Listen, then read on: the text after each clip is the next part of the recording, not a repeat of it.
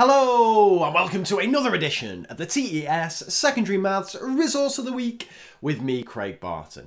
Now, regular listeners and followers of the Resource of the Week series will know that I'm a bit of a sucker when it comes to a fancy Excel spreadsheet. Because some of the things that you talented people can do with Excel absolutely blow my mind. I just about struggle to do a sum formula, and I'm quite impressed when I can do that. And it's been quite a few months since I've featured an Excel spreadsheet on Resource of the Week, so I get a bit twitchy when I go that long without it. So I hope you will forgive me for bringing one back now, because it is a flipping classic. So here it is, Infinite Worksheet Number Gym, which has been kindly produced and shared by Nick Waldron. It consists of a single Excel file, and it looks like this. So what we have here, I'll just move my annoying head out of the way, is we have questions on the left hand side, so it goes 1 to 10 down there, down the left hand side, and then we have 11 to 20 down here. And let's just have a quick look at the skills involved. So we have the 4 operations in questions 1 to 4, then we have some kind of long multiplication or involve in place value, then we have some decimal division, equivalent fractions, fraction amount, and so on. If we hop over here, we have some operations with fractions, percentage of amounts, rounding, indices, negative numbers operations, and negative number powers.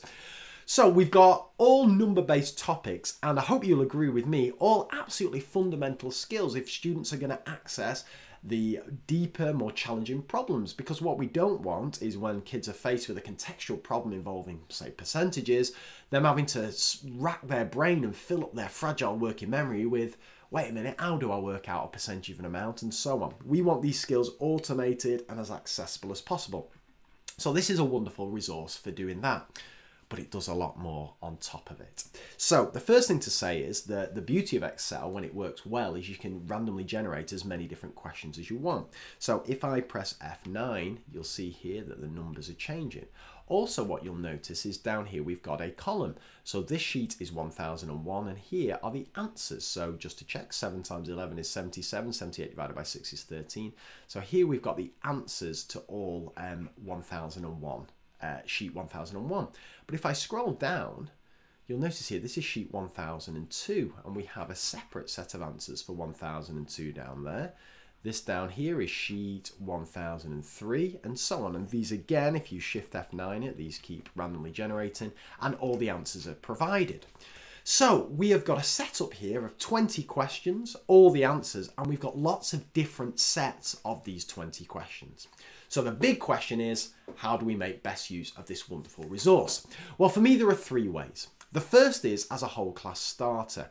And I find that the best way to kind of project this on the board is if you just go to File and you go to Print, you get a print preview there. And if I just move my head out of the way, then actually you can zoom in a little bit there, and you can get your screen just right so it's visible to all students doing that. So projecting it up on the board or taking a little screenshot of it, put it in a PowerPoint or something like that. Whole class number-based starter, and of course you've got the advantage that you've got all the answers there, so you can just project those up on the board as well.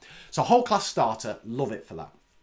Second thing, people who've been watching this or listened to me for the last year or so will know I'm obsessed with a daily low stakes quiz for my classes, just to keep topics fresh in their mind, never going more than 2 or 3 weeks without revisiting another topic, and so on.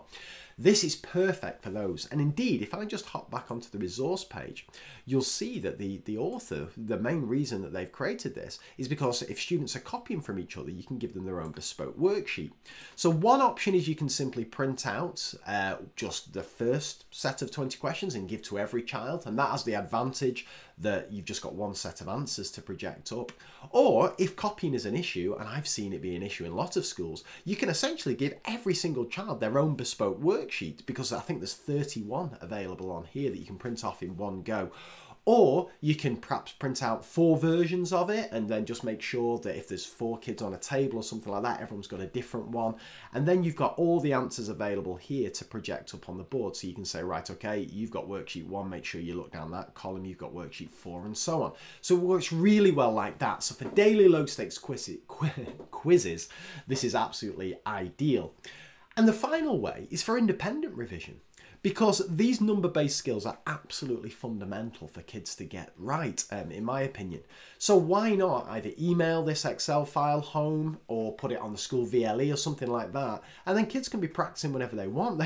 They can be practicing all day long if they want and need to, because every time they hit F9, they're getting a brand new set of questions. So for independent revision of key number skills, this is absolutely ideal as well.